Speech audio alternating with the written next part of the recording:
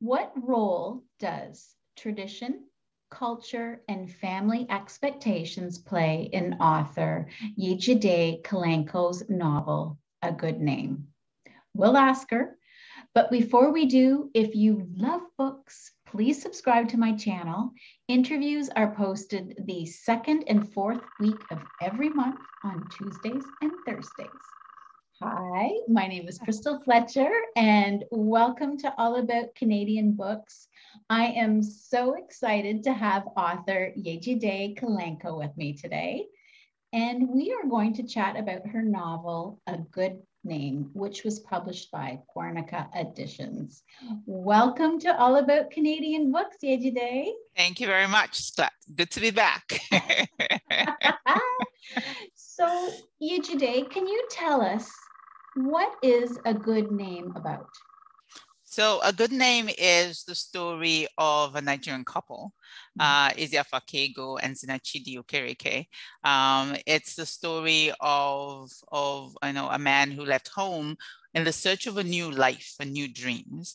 And that new life did not turn out exactly how he had envisioned it. And then he decides, okay, I'm going to have a second act.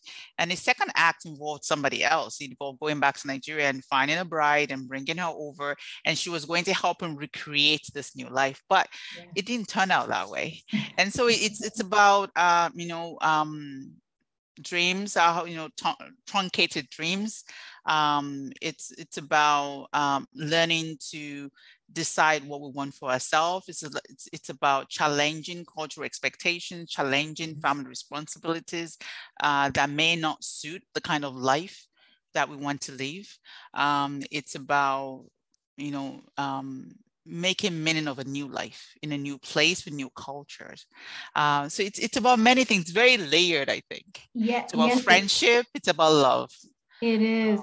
And while I was reading it, I couldn't help but wonder, of your characters, which one came to you first? Eziafa did. Eziafa did because I think it was, the story started with that, you leave home, but home does not really leave you. The expectations of home, they follow you.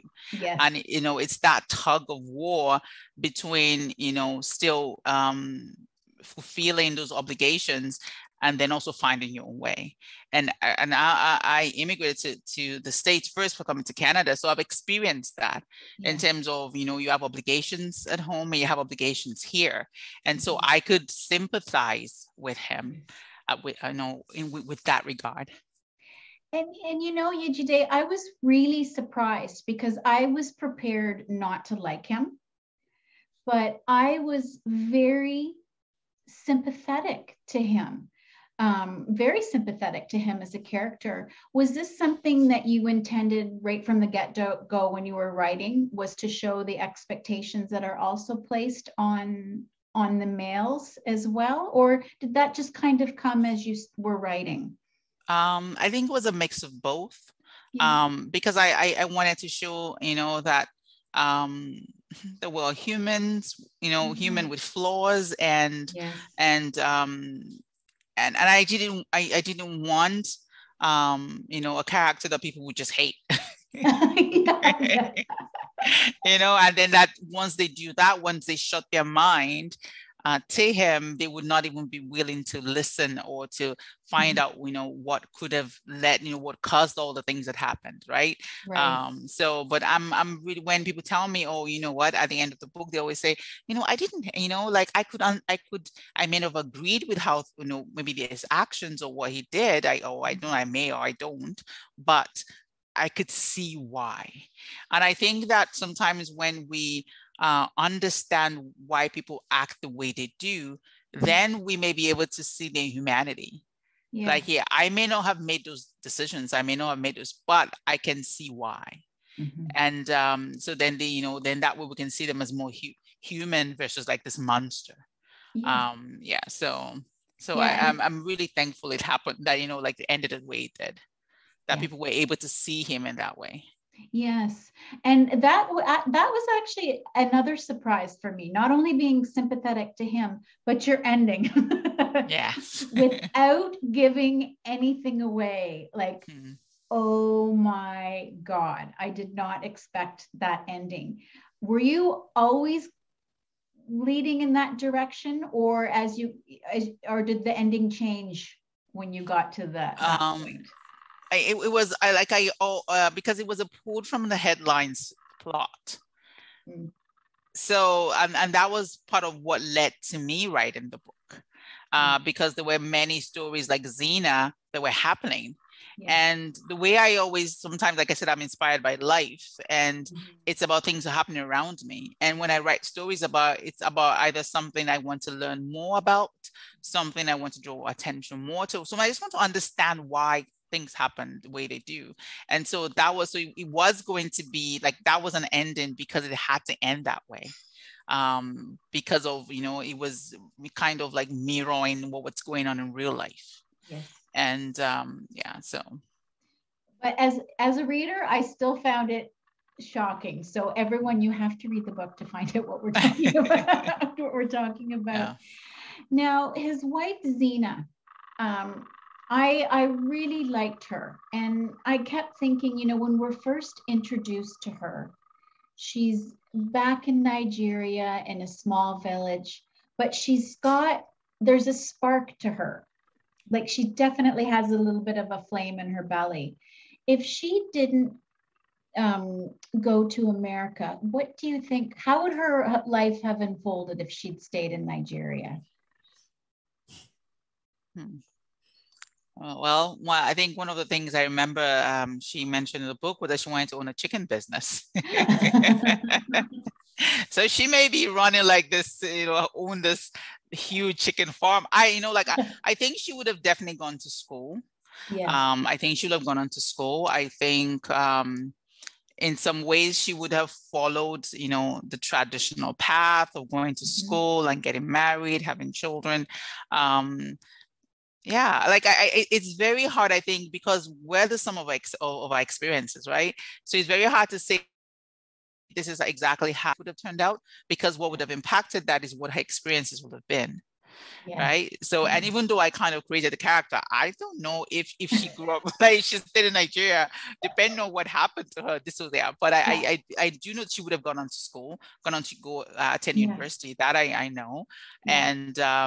And it was because of environment. There were some things that maybe she would have had to modify her way of doing things.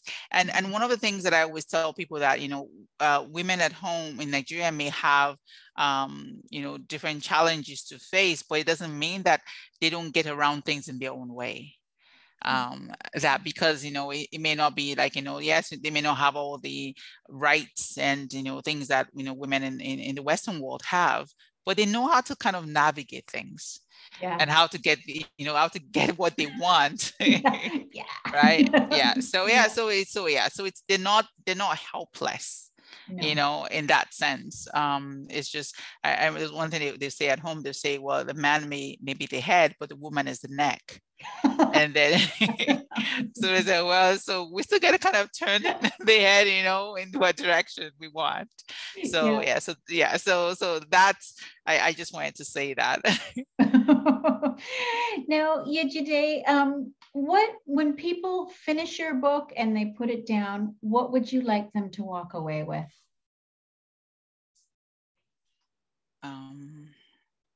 So depending on, I think it's understanding just how complex life is. Right? Like, they're complex in every culture, in every, it depends on, I think it depends on who the audience is, right? Because I thought, okay, if there's somebody in Nigeria, that I wanted to have an understanding that, living home is not, I'm moving to any country, is not necessarily the answer to all your problems. And then, and that, because one of the things that happened, we saw a lot when I was back home, where I think it still happens to some degree now, where men who lived in Western countries will come home at Christmas and to find a wife. and take them abroad. And sometimes the families didn't really know this man, but the promise of a better life was enough to just say, hey, you know, marry him. You don't, you know, you get to fall in love with him.